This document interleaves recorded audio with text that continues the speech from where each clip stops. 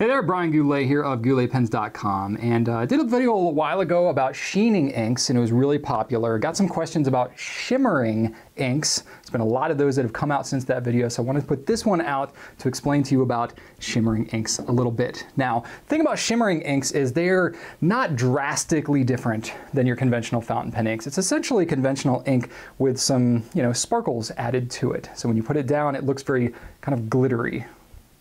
Now, one thing about these inks is a lot of people think that using them will somehow damage their pen because it is kind of an unconventional kind of thing. But really, it's not that different. It's still safe to use in pretty much any fountain pen. The only thing about it is you may want to just take a little bit extra care when it comes to cleaning your pen because these sparkles tend to like to hang out in your pen a little bit. Obviously, if you have anything you're particularly concerned about, is any particularly rare or irreplaceable, then use your own judgment about whether you want to do that. Inks that are currently on the market right now for this kind of shimmering quality, the JR Bond 1670 line is really popular for that. The Diamine Shimmertastic, boy, they really leaned into the name on that one.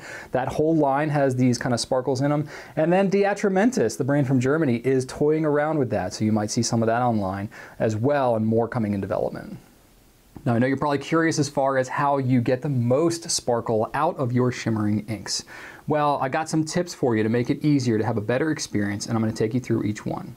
So the first one is how to actually fill your fountain pen. The first step is in how you handle the bottle. So that because you got these little extra sparkles in there, it's actually a particulate that's in the ink. So it's going to fall out of suspension and fall to the bottom of the bottle. So you want to shake it before you use it. And you don't want to shake it really aggressively and really go crazy with it, because then you're going to cause a bunch of air bubbles to come in there. And then when you fill your pen, those air bubbles will be in your pen and it's going to break the capillary action. So you'll probably have issues with stopping and starting and things like that. You want to shake it gently, just kind of rock it back and forth. It might take you a few extra seconds to do it this way, but then you're not going to have all these crazy bubbles that are going to screw up your flow. So after you shake it, you'll then want to fill your pen relatively quickly after that. I think you'll see maybe in the first 10 to 15 seconds after you stop shaking it, the particulate will start to drop down in the ink. So you want to fill it up right away.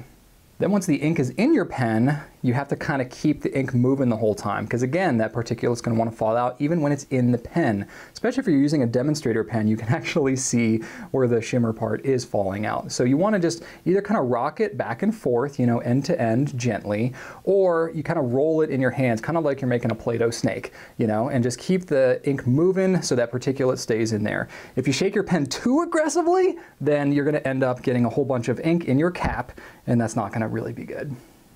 You're probably going to want to take some extra consideration when you're cleaning out your pen that you've used some kind of shimmering ink in it. Because it's a physical particulate, it might take a little extra time to do it.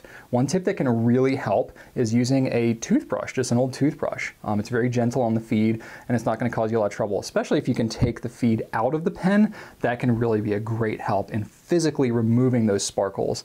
You are probably going to need to take more cycles of flushing out the pen when you're cleaning it, so just kind of take that into account. And then if it's really stubborn, you can use a pen flush, like some actually flushing solution. That can help to move those sparkles out of there too.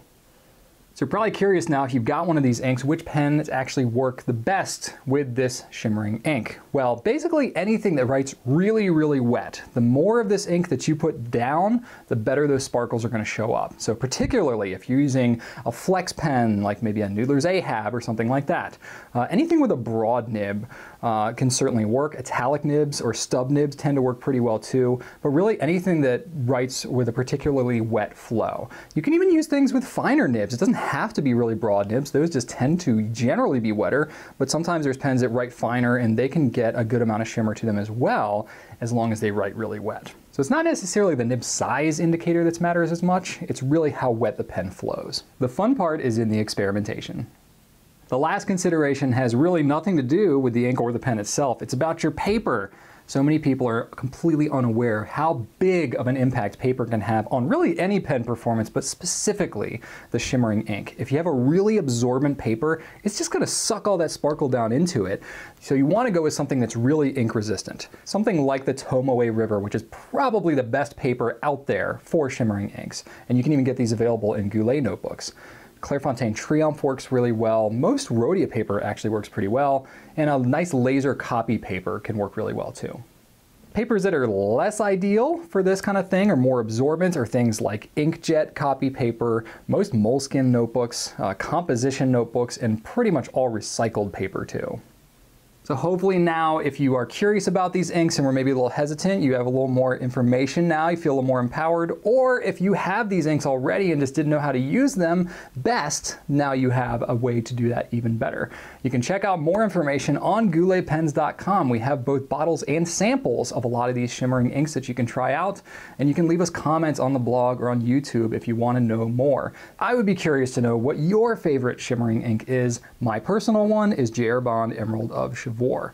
If you have not already subscribed to our YouTube channel, you should definitely do that so you can get more sweet videos like this one. Thanks so much for watching, and right on.